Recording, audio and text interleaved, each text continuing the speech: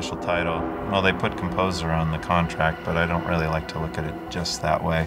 My background is a songwriter. Yeah, that's where I started, and then producing both my bands and other artists, and that's really what helped me get through probably the first 30 films I did, and has been instrumental in the video game music. And when I spoke to 3 of the guys from the team in Montreal, I immediately knew I wanted to work with them because I like what they're going after, I like their commitment. I mean, they're fans of games, you know, they're not just, you know, churning out a product. These guys want to do the most kick-ass game because they love games. In Army of Two, I composed it.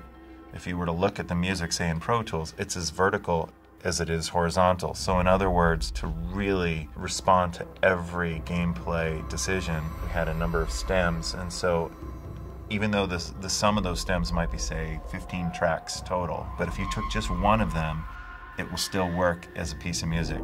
And what I did was give them way more latitude to manipulate the music and accentuate the aspects of gameplay that they felt were more articulate.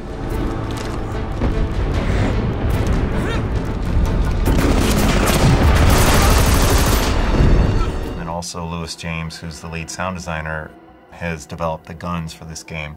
And they're so detailed, the sound is incredible, the perspectives are so unbelievably realistic with every environment in the game. It was just like, okay, man, this guy means business. I am definitely gonna, you know, throw it down. We had like 6 mic recording setups and total about 87 something microphones, 86, 87 microphones, and recorded everything from mics on the gun to up to a mile away. Then put all of those things together so that we're literally like looking at one big shot happening at the same time, all of the microphones at one. And then when I came down to making the guns in game, we're actually like measuring the distance between you and the geometry, and we're actually playing content there. So every environment that you're in, the gun will sound different and the gun will change according to what you're surrounded by.